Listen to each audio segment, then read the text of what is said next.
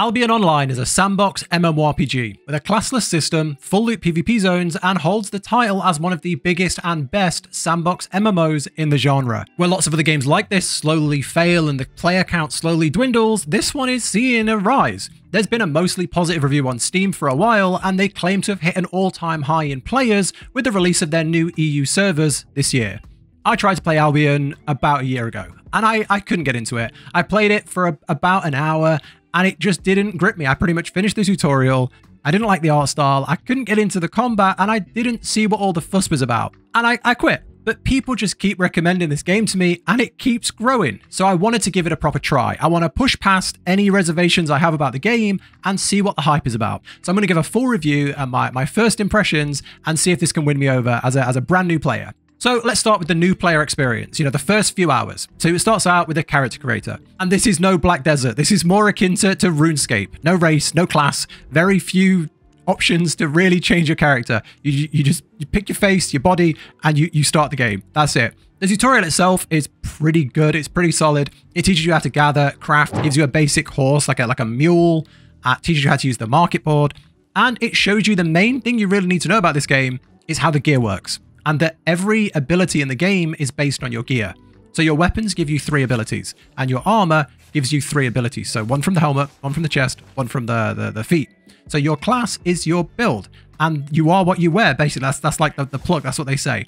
This gives you a ton of possibilities when you come to making your build, but it is very confusing as a new player of where to start. Once the tutorial's over, you pick a start in town, and you're pretty much dropped into the world to do your own thing. Which is the beauty of a sandbox game. You can do whatever you want. You can from here go and be a crafter, a gatherer, or go and level your bow, or go and become a really good wizard. But everything you do is tied back to one thing, and that's the fame and destiny board. So I do want to talk about that. This is basically your skill tree, but it's more than that. And from my understanding, every time you put on any piece of gear, you earn fame towards that gear, which levels it up on your destiny board. So if you start with a basic tier 3 melee weapon, which you'll pretty much have after the tutorial, after leveling for a while, you can equip a tier 4 melee weapon.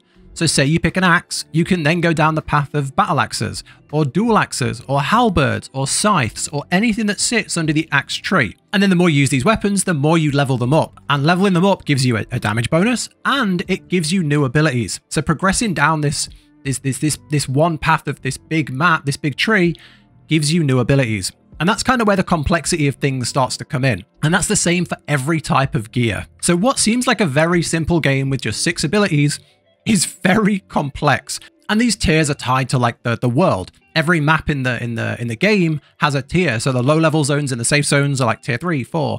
And then in the black zone, in the full loot PvP zones, it starts to be like tier 6 and 7. So you need to level up your gear, get stronger, equip better gear, and go into these high level zones. And that's kind of what I wanted to do. That's my goal, to get to these kind of end game-ish zones where the full loot PvP is and fully experience it. So I wanted to buy some decent gear, some new tools, a good mount, some potions, all that sort of stuff. And it all is on the market for silver, like the in-game silver. And I had nothing. So I messaged into the world chat and said, I'm a noob, how do I make silver? And someone said, go gather. I got invited into a guild of fellow gatherers who gave me some tips on making silver. I took all of these tips on board and set myself on a mission to not be broke. I was told to get a big ox, which gives extra carry weight, and eat pork pies to get a buff to gathering and get fat. So with a belly full of pork pies and some basic tools, I gathered. And the tiers of materials are tied to the zone. So as a new gatherer, I was mostly gathering tier 3 items. So I was in the low level zones where you're safe from PvP. And there's quite a few different gathering professions, but I was in the town of Limhurst, and most of the common resources around here was like leather hides from skinning, trees from lumberjacking, and then rocks from quarrying maybe. So I focused on gathering what was around here. And I mean, gathering is about as enjoyable as most games. It is what it is. The things that did make it more fun is that certain items can be enchanted, so they glow like green or blue, and harvesting them can make you a lot more silver. And then certain mobs can also be harvested, so you can fight like tree monsters for wood, big stone monsters for ore and stone, which is pretty cool. And now I had some silver. Time to play the game. I knew nothing about combat, no idea what to do, so I just kind of rode around and went into everything I could find. And it's surprising how much actual content there was available as a solo new player. My favorite so far is definitely the mists. You kind of find these wisps flying around in the open world, and they teleport you to the mist. And the best thing about this is only one person can go through here at a time, meaning you won't run into groups of players, which is really good when you're trying to learn the game. There are little camps in here, and you can clear them out, and once you've defeated so many mobs, you can open a chest, and they have different rarities, but you can get decent gear and silver. The best part about these mists, though, is that you can get so much 1v1 PvP experience. And if you lose, you don't lose your gear. You just get booted out of the mist and back into the overworld. And you can get back into the mist in a couple of minutes. So this was incredible as a new player. It took me a little while to understand what this was, but as soon as I got my head around the mists, I loved it. You can get risk-free loot and get good 1v1 PvP experience. And I tried to take pretty much every fight I could find, which meant I lost most of them. Over time, I started to learn more. I started to learn about how to dismount people, cooldowns, the importance of like stuns and CC and mobility, and how much things like capabilities work, and like how much different abilities on your gear can actually turn the fight, mostly from having them used against me. And then after being in the mist for a few hours, I pretty much just lived in the mist for most of a day. And then I found the Abbey. So as you're in the mist, there's a chance for this portal to spawn, and it will take you to the Nightfall Abbey, which is an even deeper zone, even cooler zone within the mist. It's like another level. And this is like a castle filled with different rooms, totally different monsters. And every room you clear, you either get a buff or a chest. And after a certain amount of time, a big chest will appear on the map, and it will be available to everybody. And then anybody can go there and fight over it. I've only been in a few of these, but they are so much fun. I would say I'm at about like 70 hours played so far. And out of that, probably like 20 has been in the mists. I don't know why, but I find these really, really enjoyable. And it's so nice having a way to like gain good 1v1 experience. Even if sometimes they're hella overgeared to you, it's still good to practice, right? You don't lose anything, especially when you're not in the full loot PvP zones. After doing these for a day or two, I got quite a lot of fame. I managed to level up like 3 or 4 weapons to tier 5 and find like what I kind of like the most, what I enjoyed. I definitely enjoyed melee more than the staffs and the bows. I love the axes and the daggers and the swords. They're all really, really fun, and I leveled up quite a few of them. On top of that, I made quite a bit of gold. I think I got to like 700,000 or 800,000 gold. Managed to get a decent mount like a Swiftclaw, and because you don't lose anything, every single thing you do, you've got a repair bill at the end if you're falling down a lot. But generally, if you're just playing in these yellow zones, every single thing you're doing is earning you more silver. So you're constantly progressing your character, which is really good when you're new and you're still, you're learning, and you do fail a lot. And then after that, I just sort of went around to the town and just started clicking on things. And one thing that definitely caught me off guard is you can buy a personal island. I didn't even know this existed until I randomly found the vendor. But you can buy your own personal island and build farms, houses, raise animals, build crafting stations, and it's surprisingly well done and polished.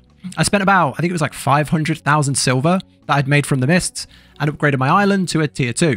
And then you can start building like farms, house. I built a house and realized it wasn't my house.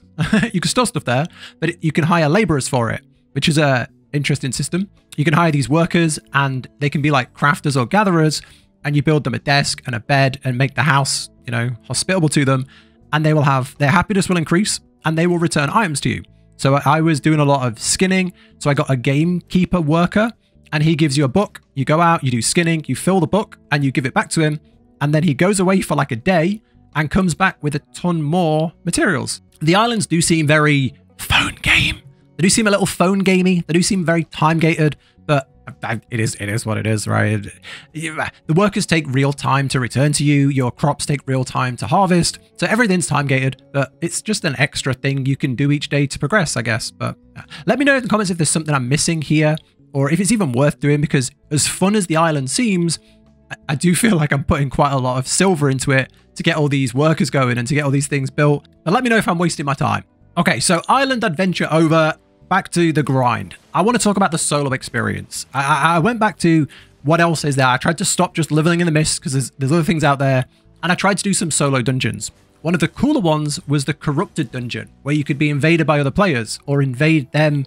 Kind of when you get in there, you can interact with like the obelisk, kind of like Dark Souls, and then you have a chance to be invaded, or you chance to invade someone else, which is pretty good. I really like how many systems the game has where it combines like PvE and getting loot and progression and fame with getting good 1v1 PvP experience. I think this is essential for a good full loot PvP game to retain players. Yeah, it's something that games like, I play a lot of Mortal Online 2, which is another like full loot sandbox MMO, and they fail at this massively.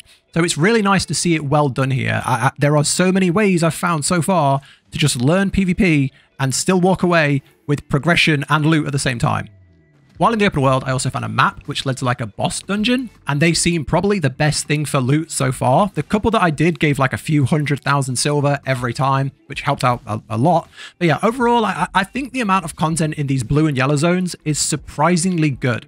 I was expecting the blue and yellow zones to just kind of hold your hand for the first hour and then limit you. Be like, okay, that's just like tier 3 over, now go to the hard zones. And I thought I'd be in the hard zones in a few hours, but surprisingly, you could play in these for 100 hours. You could play in these blue and yellow zones for a long time, risk-free, and there's a lot to do here. So I'd say if you're nervous about this because of the full loot PvP aspect, because of like the hardcore aspect, don't let it put you off. There is so much you can do here as both a solo player and a new player. Okay, so after about 3 to 4 days of just learning the game, I headed to the Outlands. You can take a portal in the main city, and it takes you to this little hub surrounded by black zones, surrounded by like the full loot PvP zones, the Wild West. And I learned a very important lesson, that dying comes fast and often. So yeah, I went out there with like my new mount and like my gear, and I just got deleted. I got deleted in probably a minute. So yeah, I went back to the drawing board. I still had quite a lot of silver, thankfully. So I decided to make a really budget build. So I was making like 50k builds. I was just going to the market, spending like 50,000 silver and getting a really cheap build so that when I inevitably got ganked, I wouldn't be sad. So yeah, the black zones are intense. You have to have your guard up, as you never know if a player is running up to you, is going to be as geared as you are, or if they're going to be in like tier 6 or 7 really expensive gear. For the most part, I've just been clicking at them and inspecting them, and if they're super geared, I run away and don't get off my mount. And if they're like a similar level, I try to just take every fight. I tried to just take every fight, and I lost most of them. But yeah, this is 1000% more fun than the safe zones. The adrenaline of fighting for full loot has turned the game from being like a bit of fun, just kind of testing it out, to being hooked. On top of this, every chest, every mob, every drop gives so much more loot than the safe zones. So the risk reward definitely feels worth it. I did a boss dungeon in here, and it had like a 6,000 silver item in it, which is probably as much as I had total from 3 days of playing. I did a couple of myths and got a few like open world chests that had like a few 100,000 as well in. And I'd say up to this point, I finally get the game. It probably took until here, like 4 or 5 days until the game clicked. This is kind of where I realized what all the hype was about and why it has so many players. And if you've tried this before and couldn't get into it, I definitely recommend trying it again and trying to get to this point. Try and get to the point where you don't have gear fear. You don't have the fear of losing whatever you've got because you can replace it easily. Go out in cheap gear and just try and experience that side of the game. The adrenaline of like seeing someone come up to you and trying to bait, is there going to be a fight, is there not? The adrenaline of like seeing a rare mob and getting downed in the open world and realizing anyone could just ride by and finish you off is just makes the game more fun. And on top of that, loot. The only other big part of content I don't think I've spoke about is the roads of Avalon. So I went in here and these are again full loot. And I'll be honest, I don't fully understand how they work. Basically, you find a portal to the roads of Avalon and it says, this is a full loot PvP zone. Are you sure you want to go in? Yes, you go in. And there are other portals inside there on this road that takes you either to different roads of Avalon or to different random parts of the world. And while here, there are very high level gatherables. There's like these hunts you can do. I don't know if that's exclusive to this zone, but there's lots of hunts where you can like hunt rare monsters. There's big chests to fight over and lots of like futuristic monsters here. It seems like there's a limit here too of only 7 people. There's like a out of 7 when you try and go in. And it does feel while you're in here that it's fairly safe. I never got ganked in here. I never got jumped by like 3 people. The only time I found someone here, it was like a single player on his own, which is really good. Again, I can't stress enough how nice it is not to get ganked in every single thing you do by a group. It definitely feels nice. I went in here with a friend who was also new, and it was kind of tough in like tier 4 budget gear, but we cleared a bunch of chests. We fought lots of stuff here, and I'm guessing this is a good place once you've leveled your gatherers, or, you know, if you can farm it well. But yeah, definitely an interesting place. I'm still not sure if like the roads are fixed or if you can map them out and travel between them, or if they're just random. Either way, pretty interesting. So overall, let's just talk about Albion Online as a whole. At the time of this recording, I'm about 70 hours played-ish on the PC. I've got around 2 million silver, a bunch of gear, a chest full of stuff, and a few different weapons leveled. I've mostly played solo, a little bit as a duo, and right now, I have been completely surprised, and I'll say it, proven wrong at how good the game is. I've had multiple friends try and get me into this game over the last year and just say, we're all having so much fun. Come try it, come play it, it's so fun. And I usually just say, well, a lot of people say, the graphics suck. It looks like a phone game. And I eat my words. I still think it does. You know, I mean, it is a phone game. It is available on phones. But after putting the time in and learning how complex the combat is and how fun the PvE and PvP is, I'm hooked. I'm on board. I think this is an incredible game. And I was wrong to judge it based on just a first hour or just how it looks. So let's talk good and bad. One of the best things for me is the combat. The combat is so much more complex than what I initially thought. Every weapon and every armor slot matters. Every choice you make is important. If you're looking to PvP people, bringing the right helmet or cape to the right fight can save your life. Getting good with certain weapons can unlock certain skills that make you lethal in PvP, or will help you clear faster in PvE. Maybe you'll unlock like a certain ability on your axe that gives you a massive AoE cleave. Maybe you'll unlock a certain ability that gives you like that gap closer to chase people in PvP. And given how many items there are in the game, there's a lot to learn. So the people who learn it really well and sweat this out and grind it out can be really good and get the rewards of that, of being everything in the game that they can beat people at. Next is the content. And I was shocked at how much content there is. I feel like I've barely scratched the surface of what's available, and the stuff I have done, I want to do more of. I haven't even seen like group bosses, group dungeons, any of the territory or hideout or guild stuff. Never touched it. There's like a continent, like faction system. No idea. But everything I've done has been really, really good. So the fact there's even more stuff out there to do now is surprising. A next thing that's surprising is the cost. This is a free game. This game is completely free to play, with the option to buy VIP Premium if you want to. Premium gives you increased drop rates, increased XP, and unlocks some other features like buying your island. But you get 3 days free Premium for finishing the tutorial, and then you can either buy it or trade silver for it if you want to get more. I bought 7 days Premium, and it was like £3 something, or like £4, which is very cheap.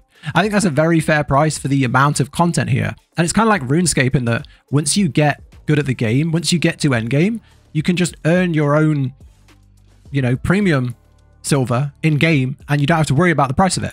So yeah, I think that's a good system. Now some negatives. One issue with Albion is probably the same issue with every single hardcore full loot PvP game, and that's people who fight down, people who like punch down. As a new player, you will enter the black zone in like a 50,000 silver cost gear set, and you'll be destroyed by someone with like a 3 million silver gear set just because they can. You'll be chased by groups of 3, 4, 5 people just because they can. The open world chest, like the big events, if you're solo and new, it's a numbers game. You will get beaten by multiple people. And that's just how full loot games work. I'm used to it, but it is a numbers game, and it sucks. And that's just a part of the game. Although there's lots of content to keep things fair, when you're in the open world, that's something to be aware of. Another for me would be the instances. I find the instances a bit frustrating, constantly having to like bring up the map and look where the connections are. Like, okay, I'm in this zone and I want to go back to town, so I need to jump to this town and then to this zone and then to this zone. I find that a little weird, and I don't know, maybe that's because I'm new and I'm learning. And you can like be chasing someone and they can just jump instance and get away. Again, a little strange. I mostly play like open world stuff, so that's taking some getting used to and probably something that I haven't enjoyed. But yeah, overall, my experience has been massively positive. I was ready to put this review out and just be like, I don't get the hype. Why are people playing this? But I see it. I see why people praise Albion so much. I see why it has so many players, positive reviews, and I would definitely recommend it. If you're looking for a full loot PvP game or a sandbox MMO with really good systems that are designed well, good gameplay, and complex PvP, this is going to tick a lot of those boxes. But yeah, that's kind of everything I want to talk about. I hope you've liked this kind of first impressions review from a new player perspective, you know, going through it for the first time. I'd love to hear what you think of Albion, or if you have any tips. Maybe I made some massive mistakes or missed some like big pieces of content that's It's really important. I tried to do this mostly blind. Like I say, I've got some friends that play it, and I've just kept it completely solo for the most part to try and just find stuff myself. If I've missed anything important, do let me know. And if you like this style of video, I'd love if you could subscribe to the channel. I cover a ton of MMOs, ARPGs, and subscribing does help me out a lot. But thank you for watching. Take care, and I'll catch you in the next one.